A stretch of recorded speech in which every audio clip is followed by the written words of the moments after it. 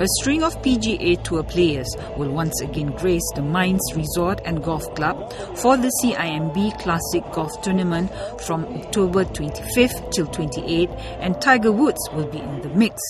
The organizer have been trying to get the former world number one since the inaugural tournament in 2010, but unforeseen circumstances prevented his arrival.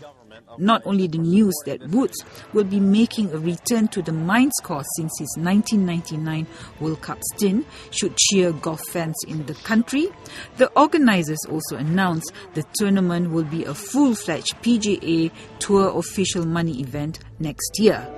The launch, graced by Prime Minister Datuk Seri Najib Tun Razak, who revealed that his childhood dream of having a PGA Tour event in the country would eventually be fulfilled. This event underscores just how far Malaysia has grown to become a major player in the international sporting arena. So I'm truly looking forward to it. And of course, the very popular comeback of Tiger Woods after a hiatus of 13 years will indeed make this a rather special event.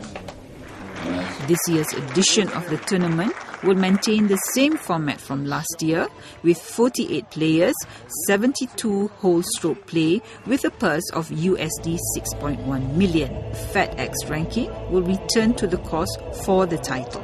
The organisers also announced that 2010 winner Ben Crane, FedEx ranking 36, will be coming.